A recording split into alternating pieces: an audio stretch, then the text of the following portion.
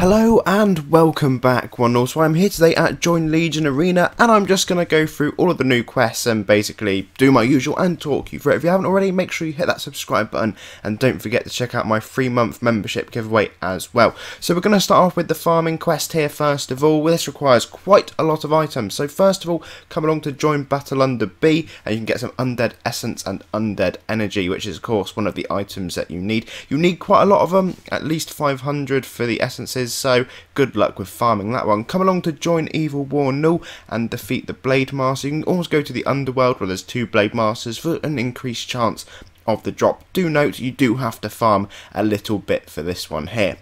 Anyway, so next you want to come along and defeat some Machais. So for this I would recommend join the Underworld again because they're nice and easy accessible. If you are a member, however, I would just go to Join Nulgath and get them from there. They don't drop very often, so again, for 100 you do need to do this for quite a while. And then come along to join Binky or join Doomvault and defeat Binky to get his Unihorn.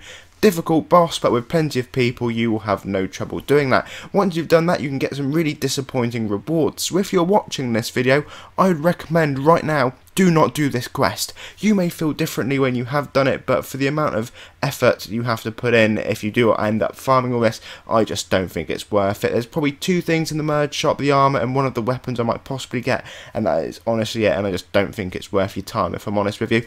Anyway, so I will now move on to the other quests that are here. They're basically just simple arena quests. All you have to do, just accept them here and then go through and defeat all that you need to defeat really. The last one of course is for 120 Legion tokens. You just have to defeat the boss until he drops you what you need. It takes quite a long time. I still haven't got him to drop it yet, so for all I know it could be bugged at the minute, but it definitely does drop from the boss in this area, so I presume it's going to be like a 1% chance or something really low. Anyway, I'll have to check on the design notes at some point to confirm that for you all. Anyway guys, thank you very much for watching. Don't forget to give the video a like and of course subscribe, and I'll be back with some more Adventure Quest content hopefully tomorrow to expand on the Dage birthday events. Until then, have a lovely day.